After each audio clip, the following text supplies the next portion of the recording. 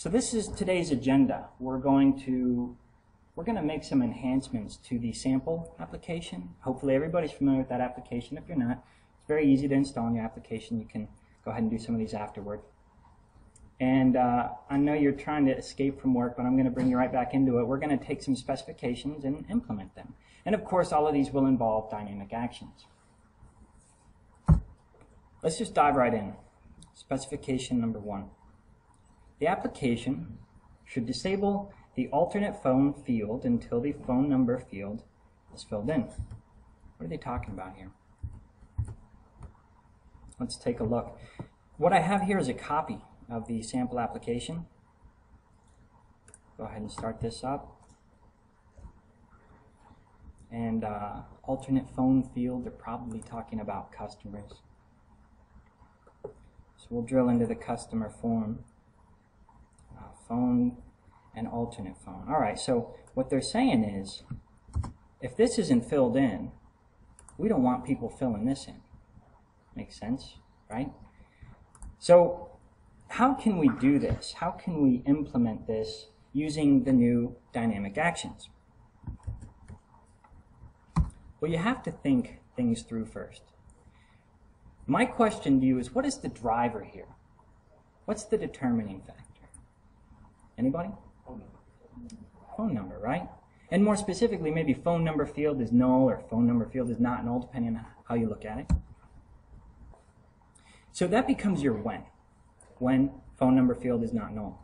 Next question, what should happen if that's true? Or not null, it has a value, right? So if it has a value, then we want to enable alternate, right? Of course, follow-up question, what should happen if that's false? The exact opposite, right? Let's take a look and see if we can do this. I'm going to go to edit the page. And of course, I'm using the new tree view. Hopefully everybody here is doing the same, yes? You have two ways to add dynamic actions. You can go right to your driver, or you can come down to the bottom and right-click here. I tend to go around the item.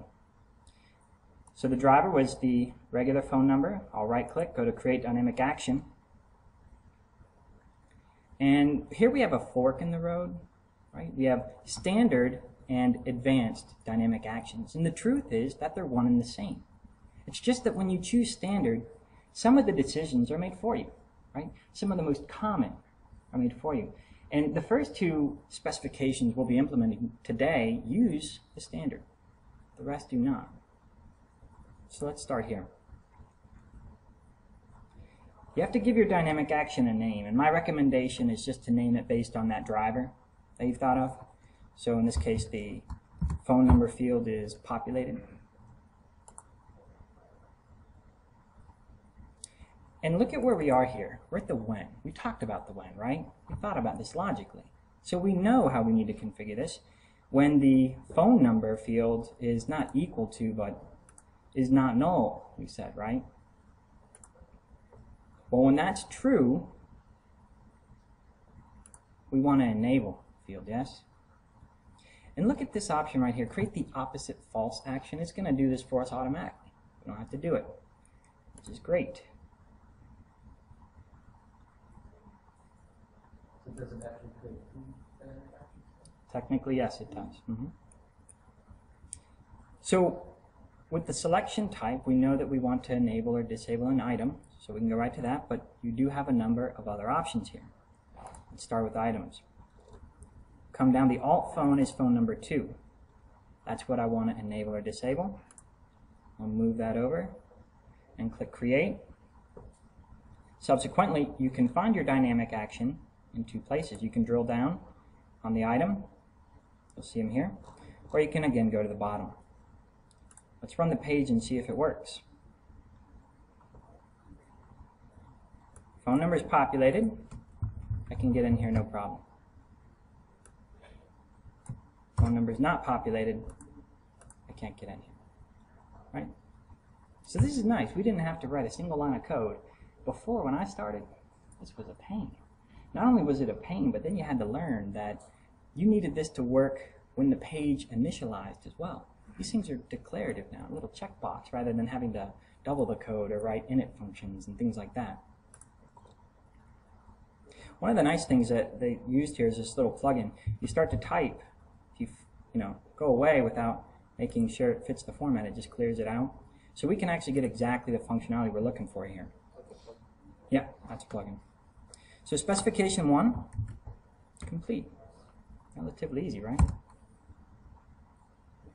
Let's actually take a look. I want to show you something.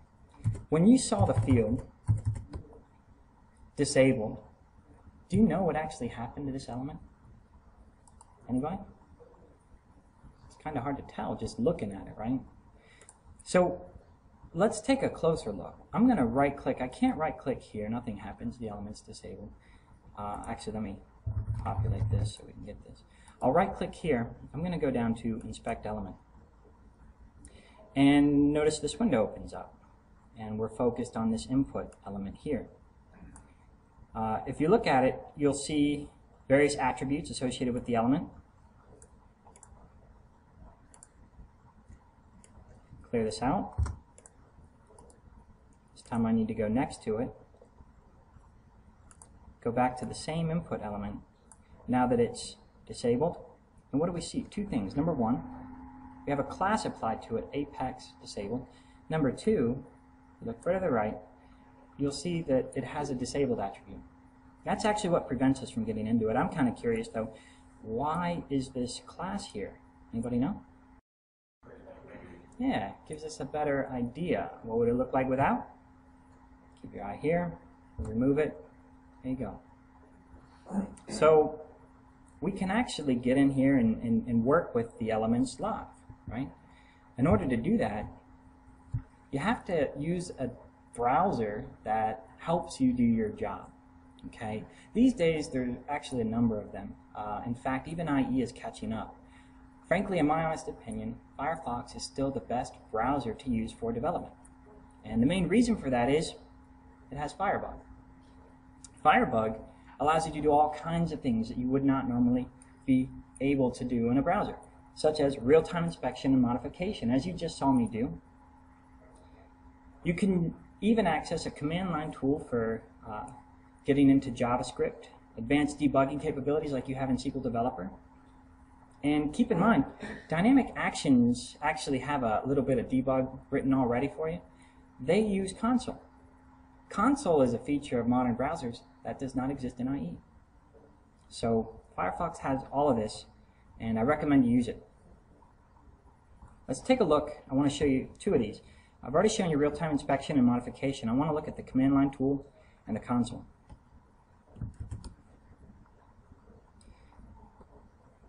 All you have to do to access the console is click on the console tab. And this is your command line tool over here.